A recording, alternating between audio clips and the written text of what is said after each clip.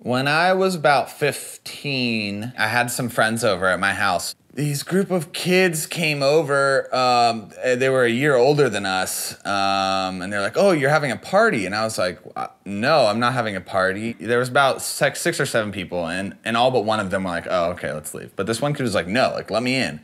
And he was known like physically aggressive bully on campus. I was on my stoop and he pushed me like in my house, and I was like, "Are you serious?"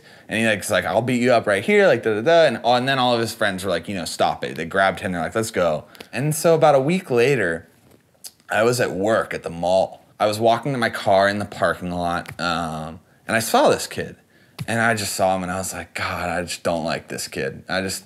He really rubs me the wrong way, pushing me in my own house, trying to, fight me for no reason." And I just kind of gave him a long look, and he gave me a long look. And then I just started walking, he just sprinted at me. He pinned me up against a car. Like, he was, like, holding me up by my shirt or something, and he was like, "I'll beat you up right here, like, what's your problem?" I remember saying to him, like, just knowing that he was just such an aggressive kid, I was like, "Why do you have to be like this? Like, why, like think about this, man. I didn't do anything to you. Why are you coming at me? I looked at you so long because I didn't like how you treated me at my own house." He just started crying.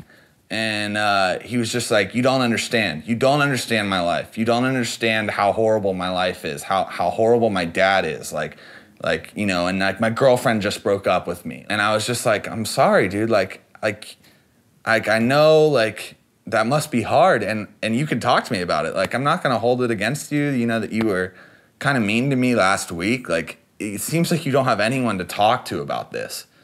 And he was like, "I don't." That's kind of like when it hit me, that like everyone has problems. Everyone may look like they have it all together, but everyone has problems.